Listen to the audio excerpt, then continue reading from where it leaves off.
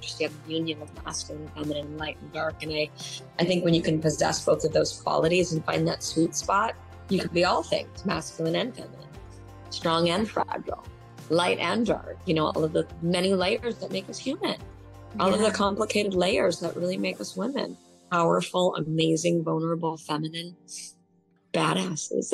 You're giving us all those modalities and ways of centering ourselves, because in our world, normally we're working, we're constantly busy, all these mamas, right? We're doing things, and single mamas, and it's so hard to find that moment to just center ourselves and to breathe.